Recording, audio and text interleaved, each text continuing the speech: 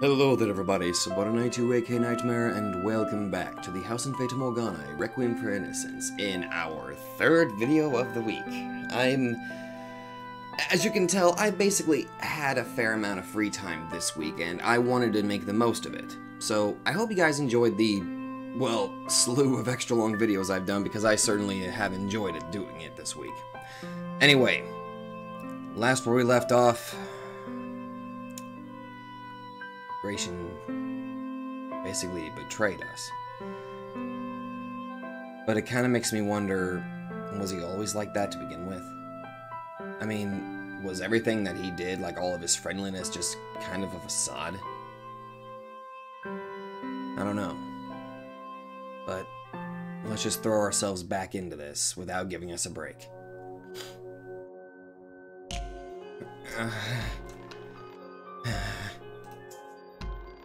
Can't breathe.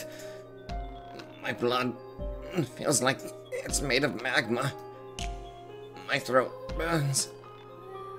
My skin, it's like it's being eaten away.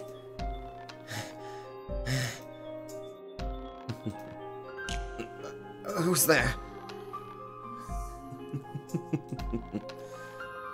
Who's there? Why are you laughing? Answer me! Oh,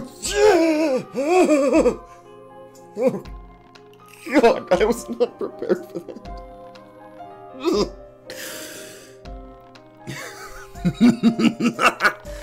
How does it feel, boy?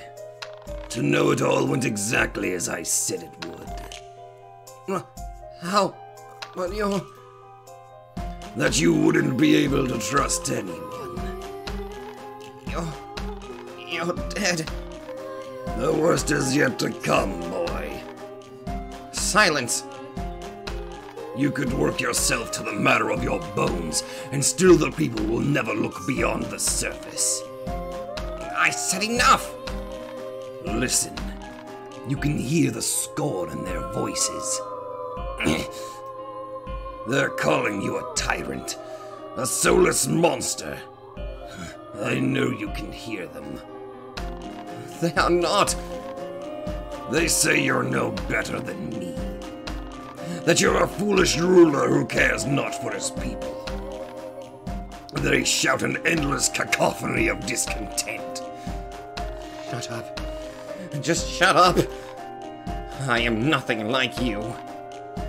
Can you then remain a virtuous leader, no matter how bitterly your people despise you? Is your love for them truly so resolute? No. The virtue you brandish was never so selfless. Tell me I'm wrong, slum rat. It is not benevolence that drove you to take the throne, but a thirst for power, for prestige. Not another word. Do you know what truly brought you here? You were tired of people looking down on you. You thought you would be treated with respect if you had real power. You wanted it more than anything in the world.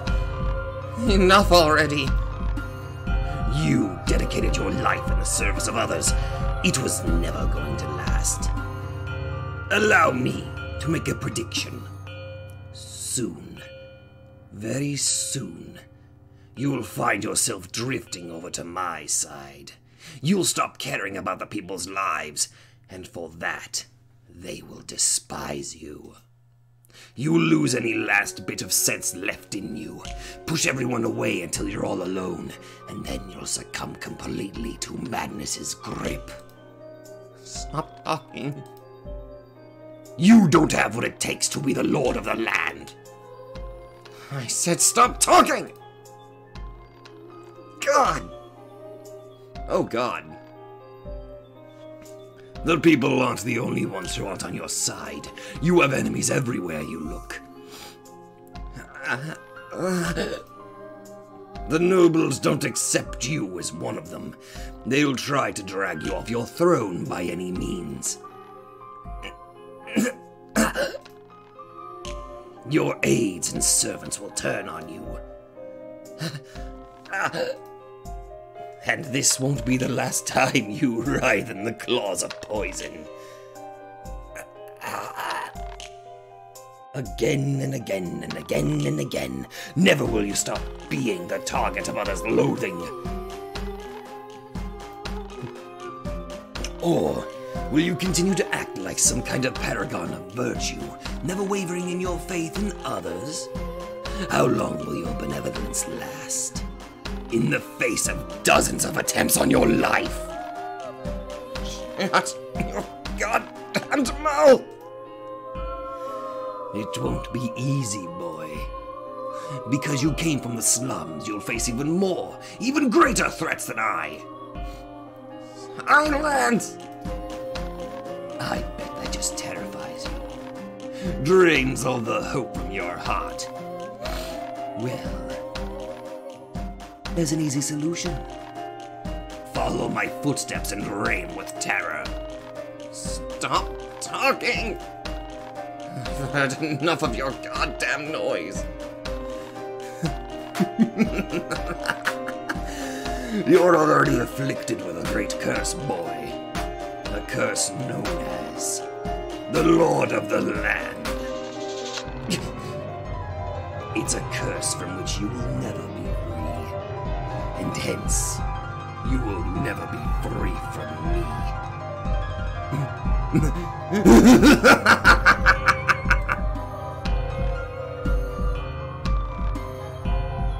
However much you may come to regret taking that throne, you can't give it back now. It's not something you can simply hand off to someone else, nor a duty from which you can simply relieve yourself. That anguish and agony and misery it brings you every day will follow you all the way to your grave. Just stop. Damn it. Keep your babbling to yourself, you damned ghost. Go on. Try and make me. Cover my mouth, why don't you? You can't do it, can you? You're too weak to defeat even a mere spirit. Shut the hell up. I know precisely what your future holds, boy.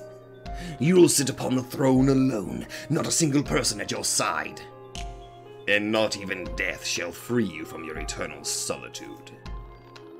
For it is not but an empty shell with which you decorate the throne. Stop talking!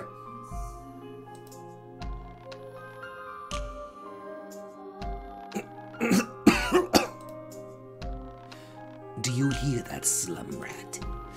Someone's come for you. The question is, do they act out of genuine concern? Can you be sure the water they give you is safe to drink? Perhaps they mean to finish you off. If a simple grunt like him could get his hands on poison, how easy do you think it will be for the Lord's Council to procure a substance hundreds of times more potent? Hell, he wouldn't even have to go through the trouble. You're no more a threat than an insect with its wings torn off. A feeble woman or a crippled slave could plunge a knife into your trembling spine with little effort.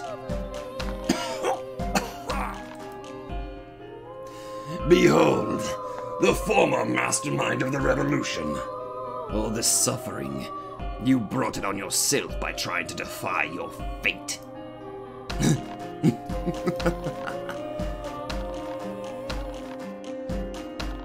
Yeah, I can't even attempt that with this voice. I mean, it's not like the past few recordings destroyed my throat or anything. The nightmares continued. Again and again and again they haunted me. Every time I drifted off to sleep, there floated Banya's severed head, cursing me, mocking me, laughing at me from every direction. And as he said I would soon begin to hear the people as well, endlessly condemning me, deriding me, berating me. I tried to convince myself it was all in my head, but Gratian's words told me otherwise. All my old companions called me Jacopo the Betrayer, he had said. I wasn't sure how much time had passed. Was it day? Was it night? Was I sane enough to tell the difference? Was I even still alive? I had no idea. It was always the same refrain every time he appeared. You can't trust anyone. Your friends will eventually betray you to try to drag you off your throne.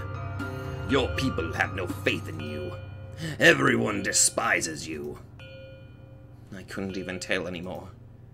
Were those Barnier's words? Or were they coming from the depths of my own mind? All I knew for certain was that there was no escaping them. And they were slowly eating away at my spirit.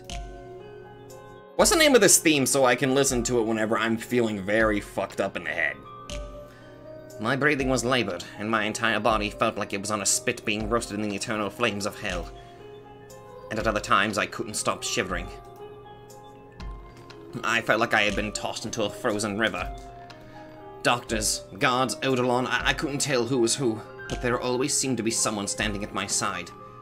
The faceless shadows were anything but comforting, though, for Barnier's ghost constantly reminded of me of the threat they opposed. I quite certainly wailed like a terrified child. Everyone seemed like a danger. If even Gratian couldn't be trusted, who was to say the doctors weren't sneaking poison into my medicine? Who was to say Eudolon didn't plan to silently remove me? I didn't know who I could trust. Or maybe Barnier was right. I couldn't trust anyone. Still he cackled. Still he cursed right by my ear. There isn't a soul left in this world who won't betray you, he whispered, laughing away. Fuck off, Barnier.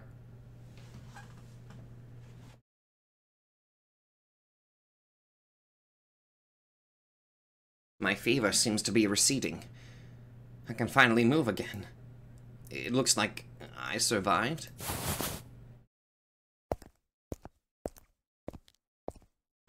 Hey. Hey. Is anyone there? Where are you, Eudolon? Anyone? Lord Barnier! I'm so glad to see you're feeling well again! Thanks. We've all been worried sick. Lord Barnier? What? Oh, pardon. You just seem, not quite yourself. But after all that's happened, I suppose that shouldn't be a surprise. How long was I out? 3 days, sir. The poison kept you bedridden for 3 full days and nights. That long, huh? Then I've got a lot of work to catch up on. Yes, sir. But I implore you to take things easy for these next few days. When do I ever have time for that? Now, where's Eudolon? I haven't seen him. Go fetch him for me. He is presently... Don't tell me he's not around. Where the hell did that old man get off to? No, he is here. Please, Lord Barnier, try to remain calm. Eudolon was... Eudolon! Oh my god, no. My lord, is that you? Thank heavens, you are well. Forget about me. What happened? My deepest apologies. I don't want an apology. I want you to tell me why this happened. Please, my lord, distress not over this simple old man.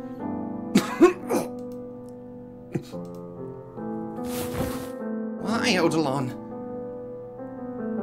The Eudolon I know would never deign to put himself out in front of a gang of slum dwellers.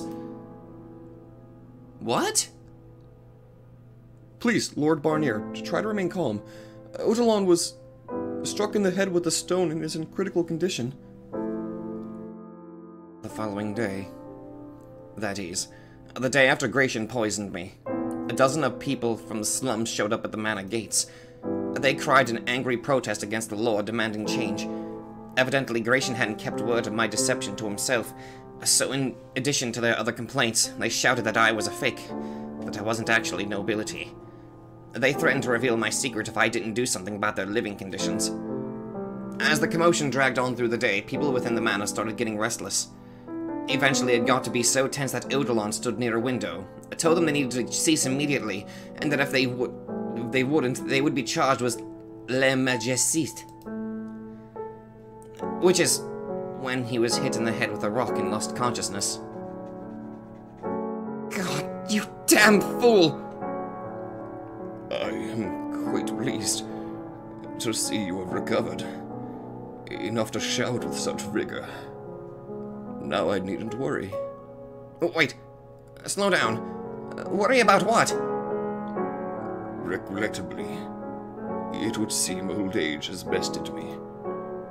I think the stone must have gotten my eyes, for I cannot see you there, my lord. I'm right here. Please, don't give up on me. You're stronger than a stupid rock. Give it a few days, and you'll be back to perfect health. And even if your sight doesn't come back, you can still do your job. I can tell you everything I see. Come on, Eudolon. My sincerest apologies. Please. Why would you even go try and talk them down yourself anyway? Whatever happened to acting only in your own benefit? What did you have to gain from not having them executed on the spot? They were rioting in front of the Lord's manor. You had no reason to bother warning them. There was no question they were committing a serious offense. Why didn't you just do what you would always do? And then I would argue with you about it, like I always do. What the hell got into you, Eudolon? I suppose I must have softened up somewhat. Excuse me? You cared so much about your friends in the slums, my lord, that I took pity on them. Old age seems to weaken more than just the body. How truly inconvenient. Eudolon. Nevertheless, I am glad this old body held out until today. What are you? I would not have been able to pass on peacefully had I not seen you recovered from the poison, my lord. Stop it. Don't talk like that. I told you, you're stronger than one damn rock. I'm your lord, damn it. My word is the law. It is with great regret that I must defy my lord's command. Enough. I mean it. You stop this right now. My warnings against being swayed by your emotions remain unheeded. I see. Then who the hell's fault do you think that is, huh? You are the Lord. The sooner you learn to control that blaze, the smoother your future endeavors will proceed. Do not allow your days to be cut short as well in a moment's weakness. I implore you to always remain strong and ever high of heart, so that none may drag you down.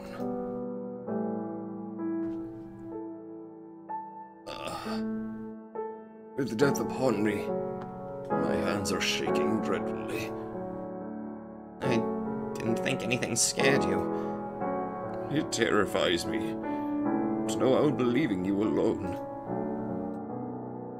Before I was able to teach you everything. I cannot bear knowing that I have forsaken you at but the onset of a great and perilous journey. There is so much more I have yet to pass on to you that you will need in order to become a great ruler. So much. Then don't go. Stay and teach me. You said you wanted to fulfill your duties as council. that you didn't want to die until you had accomplished something worthwhile. You can't tell me you're satisfied with this. Odilon. Odilon? Odilon. Don't do this. You can't. Say something. Please say anything. Tell me it's all a cruel prank. Odilon!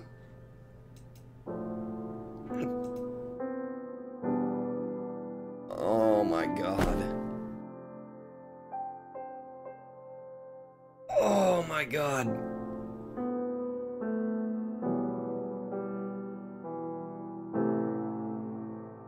Oh no.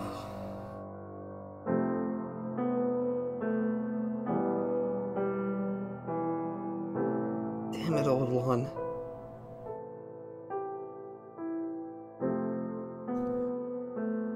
Lord Barnier? Odilon is dead. Make arrangements for a funeral. Yes, Lord. And what happened with the riot? They fled soon after striking Odilon. I would wager they returned to the city. Thank you. Would you like something done about them, Lord? I would. They need to understand that their actions have consequences.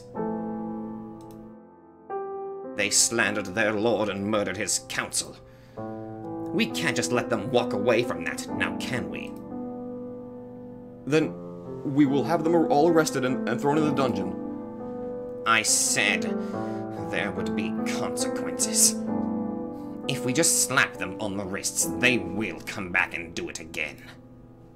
They'll mock me, condescend me, ridicule me, keep making a mess of my home. Tell me, do you feel safe serving a lord whose people neither respect nor fear him? Would you have any admiration for a leader like that?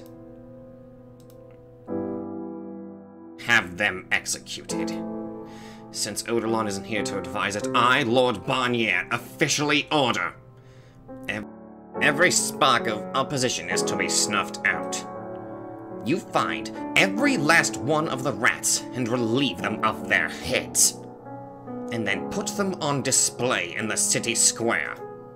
Make sure they know damn well exactly what awaits anyone who opposes Lord Barnier! Yes, Lord!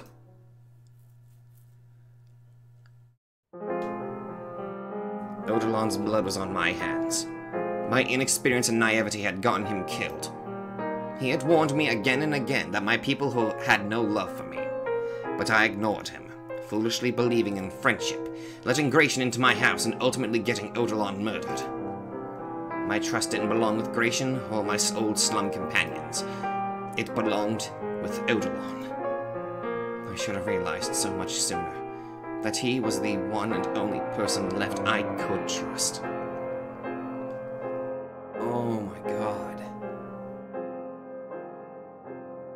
And that speech about, oh my... In a way, he was literally like a father to you. Men with whom I had spent years had likely participated in that riot. Men whose names I knew, whose faces I recognized, with whom I had spoken on countless occasions. But I felt not even a pang of regret in ordering their deaths. I didn't reminisce about the good old days. Those days were gone, irrelevant, meaningless. I felt no sympathy for the people they were leaving behind. Nor did I so much as bat an eye when I saw their bodies lined up before me. Compassion bred weakness, made you vulnerable. I had to excise every last bit of it. It was the last thing I needed. For I was the Lord Jean-Francois Barnier. Oh, I don't think Maria's gonna like that. Hey, look at all those heads. Supposedly they were beheaded for trying to assassinate the Lord. That seems like a lot of folks for an assassination attempt. Who can say what happened up yonder? Have you been down to the square today? I have, my heavens! I almost passed out at the sight of it. Why would those stupid thugs try to go after the Lord anyway? There's been whisperings around town. They say he was actually born in the slums and isn't a noble at all. Wasn't that just his cover while he was hiding from the phony Barnier? I certainly hope that's the case. But either way, it's probably best to keep quiet about the topic. I'll say, I doubt he'll do anything as bad as the phony, but it still brings back bad memories. And things were getting to be so pleasant too.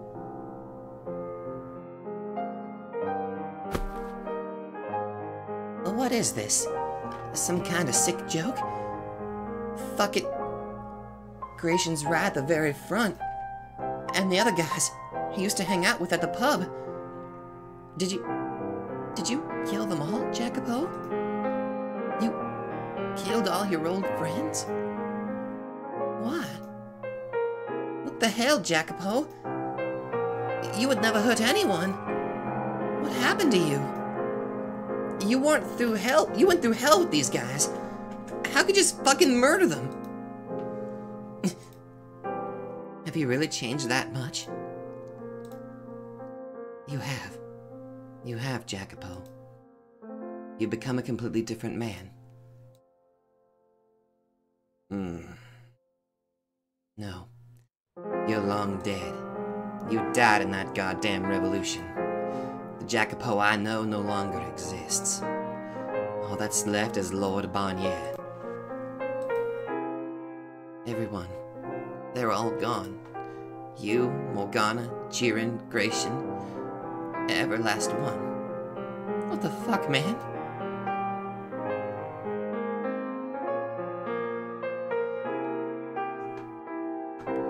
I appointed a new council shortly after Eudolon's death, but he was an ineffectual, short-sighted oaf. And to top it off, he had a tendency to simply nod and agree with anyone and everyone rather than express any opinions of his own. If anything, having him around made my job more difficult. But it wasn't as though there was anyone else competent enough to take the position, and relieving him so soon would come with its own crop of problems. Yeah, so I ended up using him to shuffle papers and handle other menial work while I took care of the actual decision-making. My first order of business was to establish clearly defined rules and punishments. Speaking ill of the Lord, spreading false rumors about his lineage, creating art of any form which could be interpreted as defamatory. These are all considered acts of lèse majesté. I'm sorry, I am really sorry if I am mispronouncing that. I never took French. I think that's French. Les majesté. Le majesté. I'm guessing that's an act of... treasonous, I'm guessing? Is that what it means? I don't know. And in the most severe cases were potentially punishable by death. I started seeing results almost immediately. The people stopped claiming I was a fake, that I came from the slums. The Barnier name became a symbol of fear once again. My renovation efforts proceeded as originally planned. The city flourished as a commerce hub, attracting merchants and patrons and visitors from near and far. Some fields had to be removed as well to accommodate the expansion of the marketplace, but they were hardly producing anything worthwhile to begin with. If farmers wanted to keep farming, they were free to move elsewhere. I scaled down the size of the slums while scaling up security. Lacking leadership, what little remained of the Peacekeeper group had turned into a gang of unruly thugs. So rather than keeping the peace, they largely made things worse. In response, I forbade the formation of unauthorized organizations within the slums. And with all that in place, the city was much safer and more orderly, and the economy significantly stronger than it had been under my predecessor's rule. However, those unfortunate enough to miss riding the wave of economic growth found themselves falling ever further behind their neighbors. The ravine between the poor and the wealthy had become nigh uncrossable. My own manor was hardly a bastion of safety either. Not only was I rapidly enacting new policy, laws were stricter and punishments harsher than before. So many were, to put it lightly, more than a little displeased with me. I'd gone through several food tasters and just as many direct assassination attempts. It wasn't particularly difficult to avoid major incidents by simply suspecting everyone, but I could seldom relax as a result. In time, I came to prefer solitude. Well, not so much prefer, as require it for my own safety. Damn, though. Eudolon's death left me with more than just solitude, though. The phantom slipped free from my dreams, appearing from my shadow whenever I was alone, laughing endlessly. What did I tell you, boy? You're controlling them with fear, just as I did. It's a wonderful feeling, is it not? The look of terror on a man's face is the most exquisite thing in all the world. Silence you. Stand by the window and listen. You can hear them all the way from the bottom of the hill, bemoaning the great and terrible Lord Barnier. Be quiet. And you know who their cries are about. It's not me any longer. It's you, boy. Shut up, God damn it! Don't fool yourself. You're no better than me. Enough! I said silence, spirit. I am nothing like you. Is that so? Then tell me, boy, how do we differ? I don't hold those disgusting banquets for one. Nor do I torture slaves for my own sick pleasure. By your command, hundreds of slaves are being worked so hard it will surely spell their deaths. How is that any different than murder or torture? Their deaths aren't meaningless. They're giving their lives for the good of this city. In your eyes, perhaps. But how many would take your side? You have no idea what you're talking about. If the people were truly satisfied with your rule, you wouldn't be held up in this room all the time. You have no one you can open up to, no one to offer you companionship. What better proof of your tyrannical ways than your own isolation? Shut your damn mouth! You wretched man. How many times have you been betrayed? Have you found anyone you can trust after all your old friends proved you couldn't even count on them? Oh, for God's sake, quit babbling already! Solitude will be your constant companion for the rest of your days. And, should you let your guard down, even for a moment, know that 100 men lie in wait, ready to plunge their blades into your back. Your attendants dream of the day they could sneak poison past your tasters. Shut up! Ah, you poor pathetic child. How much misery and stress have you brought upon yourself because you let your dreams run amok? Clawing your way into a world much, much too big for you. Be gone, damn you! My lord, I heard a huge crash. Lord? How many times do I have to tell you to stay out of my chambers? Forgive me, but I was afraid you might be in. I can take care of myself, damn it. Don't make me say it again. Yes, sir.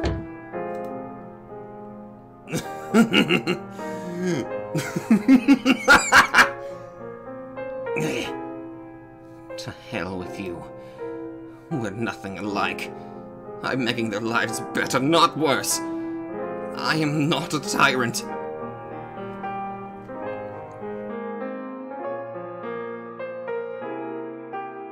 I started relying on alcohol to rid myself of the phantom. When I was drunk enough, I didn't have to see anything. I didn't dream, I didn't have nightmares, and most importantly, I didn't have to think. There were times I couldn't be sure whether I was in my right mind. There were times I was so panicked I wanted to scream my throat raw. I'm kind of doing that with Barnier's voice, though, honestly. But there was never a time I was safe showing that weakness. I knew from experience it would only put me at risk. I couldn't complain to anyone. I couldn't ask anyone for help. I couldn't believe in anyone. Oderlon's dying words came back to me again and again. Stay strong and ever high of heart. What did it even mean to be high of heart? Though, certainly I had nothing to be proud of. Not having spent my early years a filthy, impoverished slum rat. Not having spearheaded a violent revolution and stolen the throne. Not this farce of a tale about me secretly being a noble. I hadn't been raised to be a lord. I hadn't been taught to have a proud, noble spirit. that was likely what Odilon had wanted to impart upon me. The nature of a ruler. People automatically respect a man who is truly dignified and noble. They instinctively admire him, kneeling out of wholehearted honor. And that's what makes a true king. Not knowing the first thing about how to be that kind of man, I fell back on the only alternative that came to mind. Forcing them to kneel beneath my iron fist. 2 years under Odilon's tutelage was nowhere near long enough to instill in me the natural nobility I needed. Thus was I left to be tormented by this accursed phantom whenever alone, and play the ruthless ruler elsewise. In my attempts to mask the fear lurking within, I grew louder, and more ostentatiously contemptuous. Practically every other word out of my mouth was an insult. The old Aunt Jacopo was long gone, and Lord Barnier had crept in to take his place. It was gradual enough that I hardly realized it was happening. But now all I saw in the mirror was the face of a cruel, wretched man. I even came to hate my old self. Think him foolish. What kind of a vapid, nebulous dream was I want to go out into the world? What basis did I have for thinking myself any more significant than any other kid on the streets? And where the hell did I get the idea that having influence meant having freedom? I could barely even take care of myself. Where did I get off on thinking a little power would let me protect the people I cared about? And what about now? What fundamentally did I even want now? What did I have to protect? Nothing. I was too far gone. There was no light to be found no matter how far I marched this path. And only a bottomless abyss waited at my back. I had left myself with nowhere to return to.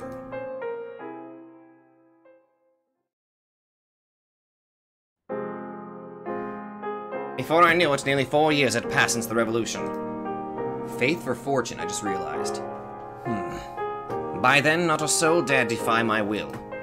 I was surrounded by people who supported my every decision. Few of them genuinely agreed with me on everything, obviously, but no one could deny how much growth I had brought about, and so long as I continued to produce results, I would continue to have their outward support. And that's the thing, Jacopo, you're not Barnier. He was cruel. You're actually doing well for the city. I mean, yes, the poor, but, oh my god. Shit.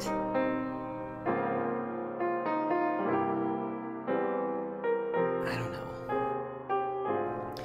As a trading hub, the city flourished, but the citizens were less than thrilled about the work I was doing. The poorest especially seemed to hold a great deal of enmity for me. But I was reaching the point where I couldn't manage on the support of the upper crust alone. Simply dumping sacks of coin into the streets wouldn't end poverty, though, and increasing taxes on imported goods would undermine everything I had built up.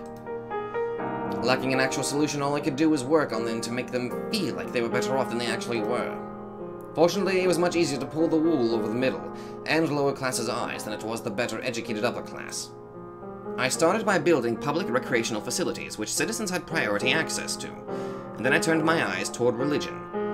About a year earlier, as a part of the city's expansion, a bridge was built across the river that served as the city's effective border. A church had still not been established in that new district, so I wanted to build one and gather a following. Conveniently enough, my predecessor had been in the process of building a second manor on the other side of the river, and with a little bit of work, it could easily be repurposed into a church. Oh! The manor. The mansion. Once people started making use of the church, it would be simple to win their favor by making myself known as a generous patron. Faith was the ultimate blinder for the uneducated, and history showed time and again that religion could be a powerful tool in the right hands. Oh, how true is that today? But the high foreigner and merchant population in the city meant that no one particular religion had managed to take hold. The merchants especially tended to develop their own individual philosophies over the years, with few caring much for higher powers. That was a possible explanation for why the church had never had much sway in this region. There was, therefore, a chance the whole thing could just be a colossal waste of money. However, I had recently caught wind of a curious rumor. There was a nun serving at a small church at the far edge of town who people had come to refer to as the Saintess.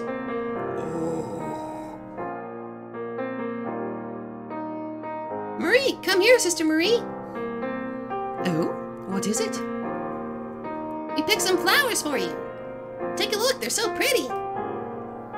Oh, why thank you. They're beautiful. Get it away from me! She actually fell for it. Hey now, how many times do I have to tell you it's not nice to trick people? You're too much fun to tease, Sister Marie. That's hardly an excuse. It's still wrong. I'm your big sister here, so you need to treat me like... Ah, there's a bug on your dress. Oh my god, poor Pauline. What? No, where is it? Get it off, someone get it off me! Just kidding, there's nothing there. Oh my god. Get back here, you little rascals. So her name's Marie. Not quite what I envisioned of the so-called saintess. She seeks out orphans to take into her care and offers food for the hungry, shelter for the homeless, and rest for the weary. And where exactly do the funds for that come from? She covers it all herself, supposedly. I highly doubt she has that kind of money just sitting around. Look at the building. It's practically falling apart. Wait a second. I get it. She makes use of all the church's resources to fund her charity. That is correct, my lord. Is she really so foolish as to not realize that's unsustainable? The locals are quite fond of her, but the same cannot be said of the priests and other nuns. Her work is causing them great financial stress. I'm not surprised. Shall I summon her? No, don't bother. I've seen more than enough. Yes, my lord. What? You have something to say? No, my lord. I simply find it curious you would take the time to come all the way out here when you have far more important work to attend to. Not that I would ever imply your judgment is anything other than impeccable, my lord. I just thought this saintess might be someone I knew. Pardon? But I was mistaken. They don't call her the saintess because she does God's work. They just call her that because she's a damned goody two-shoes. So much for words having actual meaning. Christ. I see. Lord Barnier? It's nothing. I'm heading back now. Yes, sir. Ah, Marie, the giant man's here. Come on now, be polite. Yukimasa! Good day, Marie. The kids seem to be doing quite well. Oh, you have no idea. So well, in fact, that this little hooligan found himself a whole handful of bugs. And goodness, he's about scared me out of my skin. A little mischief is a good thing. Their smiles wouldn't be half as bright as any other orphanage. I'm not so sure about that. In any case, here's what I earned this week. No, I keep telling you that's not necessary. But you do accept teeths, you know. Yes, but still. I know it's hardly enough to cover what you need, but please. No, that's not what I mean. It's your money. You should use it for yourself. I have nothing to use at all. You'll put it to much better use than I ever could. I knew the moment Pauline would show up, we would get to see good old Yukimasa again. Hi, how you doing, you crazed murderer? All right. Thank you. But try not to work yourself too hard, okay? I promise. Goodness, you really do make a lot in a week. I didn't realize carpentry paid so well. Indeed. I'm fortunate enough to have found good work. Maybe I'll leave the church and take up carpentry myself. Just kidding. You kid, but you would do quite well for yourself. You're strong enough to carry me at least. That took every last bit of strength I had. Who is that man? Even with all the foreigners we get here, I've never seen anyone who looks like that. He is a frequent visitor to this church. though he does not appear to come for the charity. An Oriental, perhaps? Oriental? My former counsel told me of them once. Vagrants from the Far East who supposedly look much like that man. How curious. He may be able to fool the nun, but I know damn well no carpenter in the world makes that much in a week. There's something fishy about him. Look into that man. Tell me anything you find out about him. Yes, Lord Barnier. Now I'm heading back. Oh, we're getting into that. We're getting into the character introduction. Okay. Oh boy. In addition to the renovations for the church and gathering intel on the Far Eastern man, I made sure to keep an eye out for any unusual rumors or happenings outside the city's borders. Of all the reports I received, the one that caught my attention was a word of a witch who lived by a lake. This lakeside witch supposedly had miraculous powers, allowing her to cure any ailment, and the effect was transmitted through her blood. This wasn't the first time I had heard of the witch, an elderly woman who prepared and sold medicinal herbs, but I hadn't realized she also traded in miracles. It sounded like a bunch of snake oil to me, but she had allegedly cured a deathly ill young girl and started to make quite a name for herself. But on top of that, they also said the sound of the witch's first cry had ended a years-long drought in the village where she was born. This doesn't bode well. Why not, my lord? Try using your damn head once in a while, would you? Two competing denominations forming so close together. You don't see how that could lead to all sorts of headaches? The objective is to unify the people under a single banner, to which I then pledge my support and earn their favor. But that all becomes moot if their faith turns toward this witch. The people do love their heroes and miracles after all. It is quite an attractive proposition, I must say. I'm mocking them, you buffoon. I beg your pardon. The chances of it growing into something actually worth worrying about are slim, but better to snuff the flame out before it spreads and then sit back and hope it burns itself out. Shall I deliver an order for her to cease operation, then? That would be best. Actually, no. I'll deal with this personally. You just keep your mouth shut and do exactly as you're ordered. Nothing more, nothing less. Understood? Yes, lord. To start, summon the man from the church. Oh boy. A few days later, I was standing face to face with the man in my audience room. He seemed much less personable in person than when I had seen him with the nun. Stone-faced, cold, and faintly smelled of blood. Not that I could actually smell blood, but there was an animalistic air emanating from him. That much I had expected, though. I knew before summoning him that he was anything but a respectable man. I take it you're the Oriental man who's been seen buzzing around at the local church of late? That would be me, yes. What of it? Who do you think you're talking to, you impudent rat? Show some damn respect! Apologies. I'm not very familiar with local customs or language. Very well then. You're fortunate I'm such an understanding man.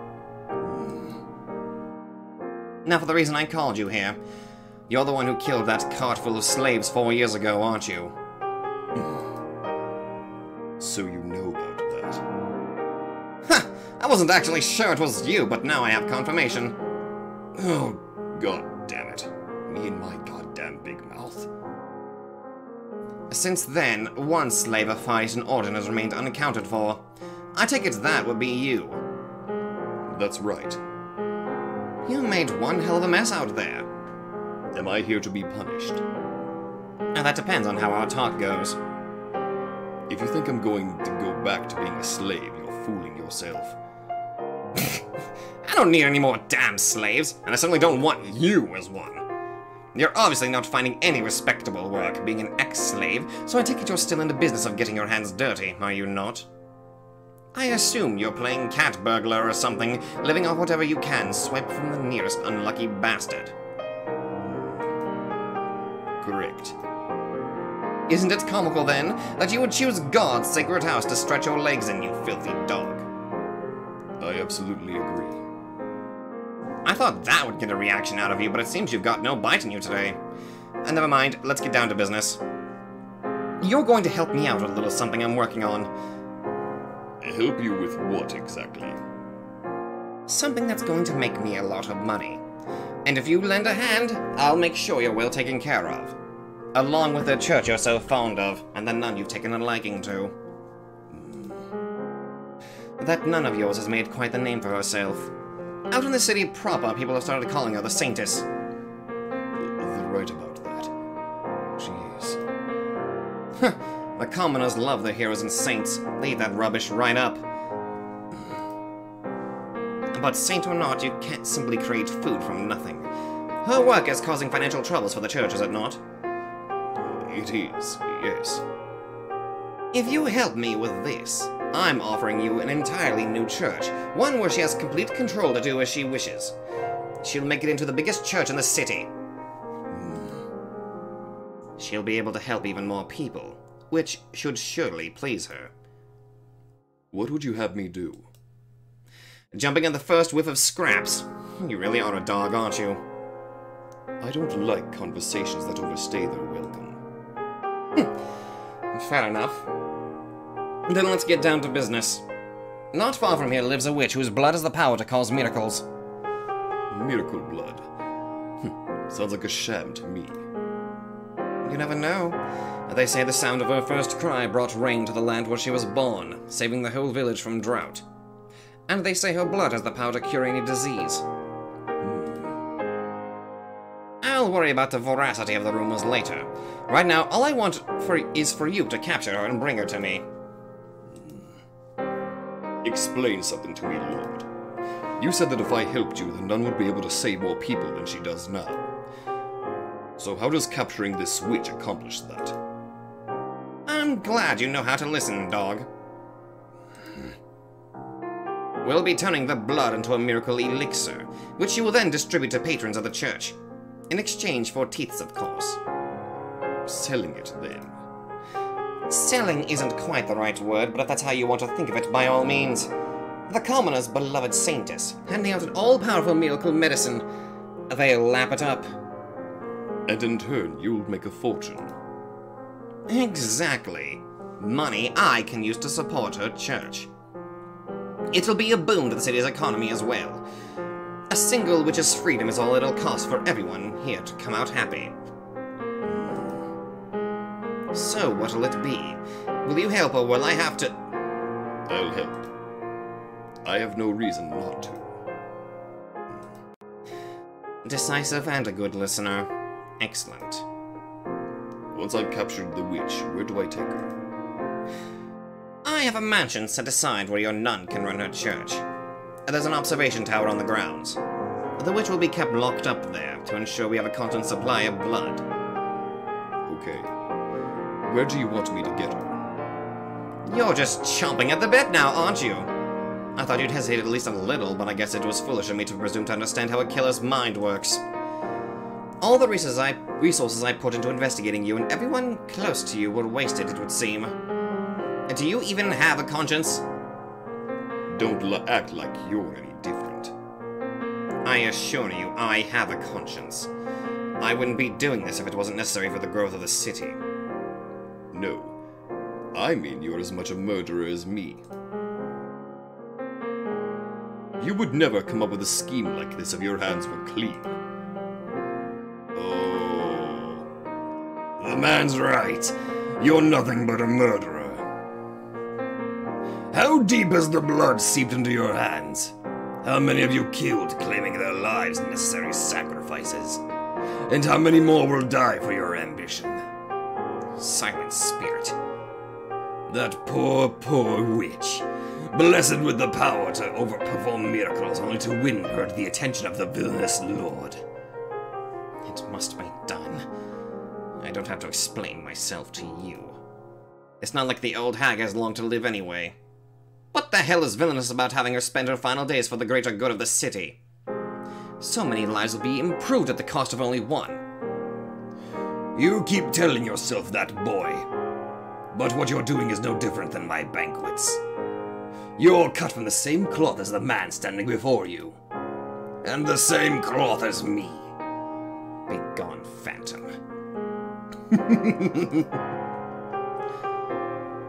Watch your mouth, dog. don't you dare insinuate I would ever condescend to your level. We are getting so close to that point. Oh my god, oh no, I don't... Damn it, damn it, damn it, damn it, damn it, damn it, damn it.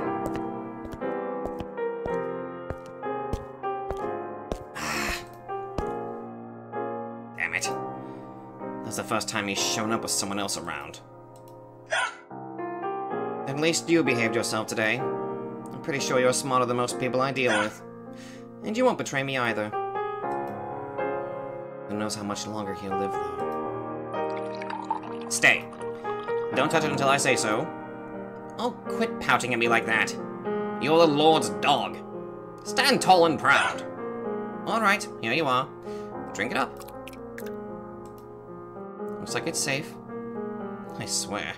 So much work just to get to myself a damn drink of water.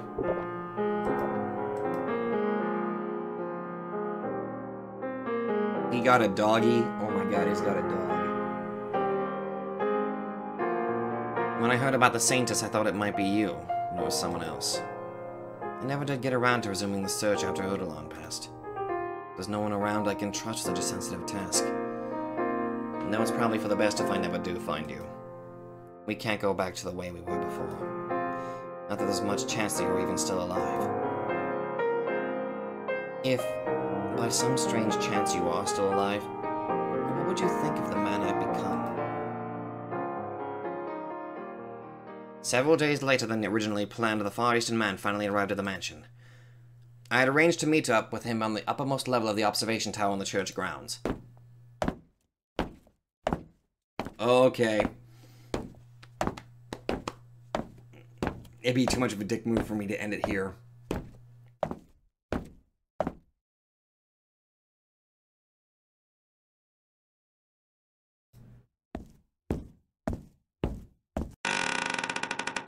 About time. The man appeared before me, a burlap sack slung over his shoulder. I had ordered he use the sack. I'm afraid he might be foolish enough to actually drag the old woman all the way here. There's your witch. He threw the bag to the ground, causing the woman inside to let out a muffled grunt. It didn't sound like an elderly woman's voice, though. This stench. Tell me you didn't harm her, dog. I smell blood. You only instructed me not to kill her.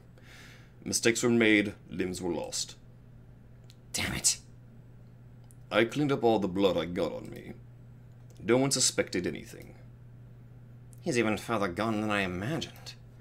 I should have been clearer in my instructions. Although I suppose it doesn't matter much. She's not going to live long either way. That you were able to immediately recognize it as the smell of blood says quite a bit, Lord. You have killed before, haven't you? Enough yapping. She is alive, yes? Of course. Fighting back a sigh, I tossed my gaze from the man to the bag. I felt slightly sorry for the woman, but the feeling didn't last long. I had seen too many bloodied, mangled bodies, both dead and alive, to be fazed by one more. He crouched down to untie the bag. And a young girl came tumbling free.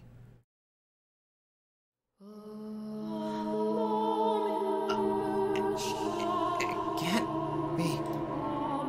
As soon as I saw her, I knew exactly who the girl was. It had been 4 years, but no length of time could wipe from my memory those patches on her face. All those breathtaking golden eyes. But why? How? What was she doing inside the bag? Why had I ordered her captured? How? How could I have done that?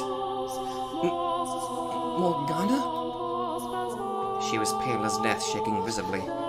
Confusion seized me, a cloud of swirling darkness forming before my eyes. The first thought that came to my mind was that he had gotten the wrong person. I'd only ordered her capture because I thought the witch by the lake an old woman. If I had known she was a young girl, let alone her, I would have never given the command. But those thoughts led nowhere. I was simply trying to avoid facing reality. Trying to place the blame on anyone but myself. I couldn't take back what had already been done. I couldn't change it. There she was. The girl who had once won my affection, lying in a ball on the cold stone with an arm missing. It didn't matter how we had gotten here, or what I had felt about her. There was no fixing what I had done. She looked up at me, at the source of the muttering above her. Her eyes were opened almost frighteningly wide, and they wandered aimlessly, unfocused to the point I wasn't sure she was seeing anything at all. I felt a tinge of madness in her. Is that you? The words spilled from her lips, so soft they barely reached my ears. Hardly a trace of the beautiful singing voice from my memory remained. It was hoarse and raspy, every sound seemingly laced with an unfathomably deep, pitch-black hatred for all existence. You remember me? Would she even be able to recognize me anymore? How could I ever forget? Morgana. She remembered me? The days we spent together? What kind of person I had been? The boy who had refused to give up putting ointment on her face? All our friends? Those horribly unromantic encounters at the graveyard? Her taking shots at me, me taking shots at her? Did she really remember? All the time we had shared? How could I ever forget? All the pain and humiliation you put me through. What? How could I ever forget the blood savage you loved to hold? What? What was she talking about? Haven't had enough, have you? Leaving scars on every inch of my body wasn't enough for you? You haven't had your fill of my blood? I couldn't even begin to process the words I was hearing. They were little more than angry, meaningless shouts crashing into me. What the hell was she saying? Did she think I was someone else? Did she think I was him? That I was Barnier? No, Morgana. That wasn't me. I wasn't the man who had caused you so much agony. Look at the girl. You would claim you haven't caused her pain. You're the man who bound me, cut me up, called me a witch, and then tried to kill me. I haven't forgotten you even for a moment. No, I was the man who rescued her from him, I wanted to shout. But I couldn't gather the strength to force up a single word. Only gasps of air came from my lips. It was like I had been robbed of my voice. I don't care how much my father preaches forgiveness. That's the one thing you'll never get from me. I despise you with all my soul. I revile you with every fiber of my being. For every scar you gave me, I give you a lifetime of hatred. No, Morgana! When I finally managed to produce a sound, it was barely more audible than a whisper. In a frenzy, I made to reach out for her, when I noticed the pair of narrow eyes glaring at me. I was not aware you knew the witch, Lord. Huh? Know her? I don't just know her. She's Morgana. She's the girl This man, the Lord, he destroyed me mind and body. No. She's not wrong. That was another man. You have become that man to her. I am not Barnier. Do you hear yourself, boy? You're the rightful heir to the Barnier name, are you not? That's what you said when you stole the throne from me. This man ruined my life. How will you respond, boy? Will you say it wasn't you? Can you say it wasn't you? How will you convince her? She's clearly not in her right mind. Would she even understand it if you revealed the truth? Can you do that, knowing it won't make it through to her? Will you tell her you're nothing more than a slum rat, a usurper? That you deceived your way into power? That everything you built up over these years was all a lie? That you killed your former friends for nothing? That Odilon died for nothing? That you endured betrayal after betrayal for nothing? Do you have the spine to say it, boy? All the sacrifices you made, All the pain you suffered to make it here could all come crumbling down the moment you do.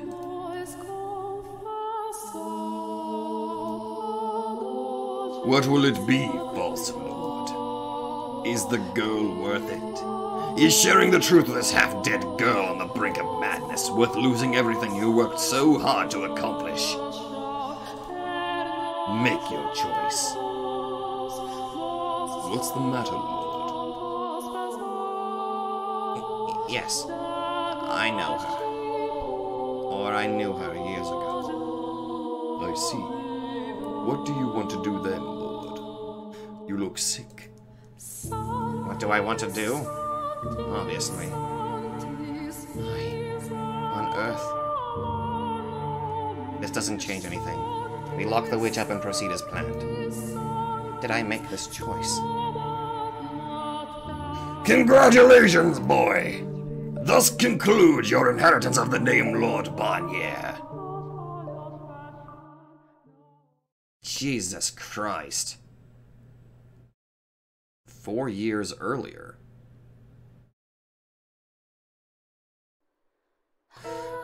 Okay, that's a good place to end it. Kind of a dick move, but that seems like the best place I could probably end it before we go back into endless stasis of not being able to record this. Okay.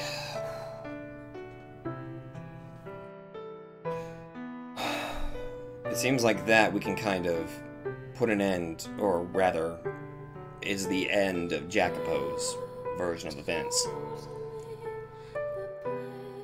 Judging by the color of that, that's Morgana's color, which makes me think that, yes, this is going to be now Morgana's turn to tell her story.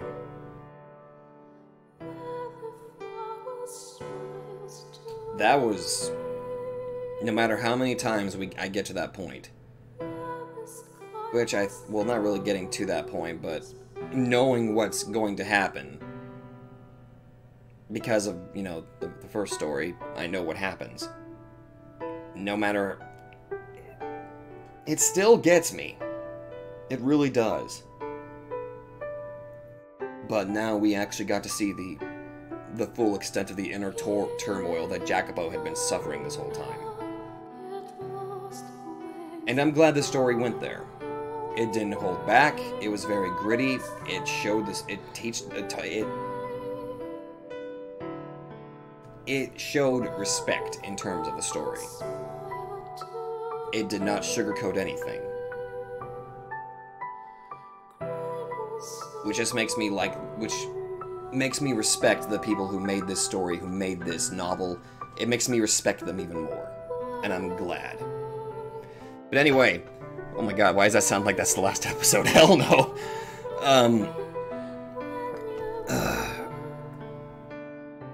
You know, if I could, I would gladly do this like a lot more.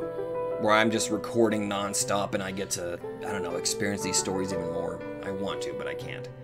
So that's where I'm going to end it. And if you guys like this, if you guys enjoyed this week of Fata Morgana and Ghost Trick, be sure to let me know. So thank you guys so much for watching, and I will see you guys in the next video.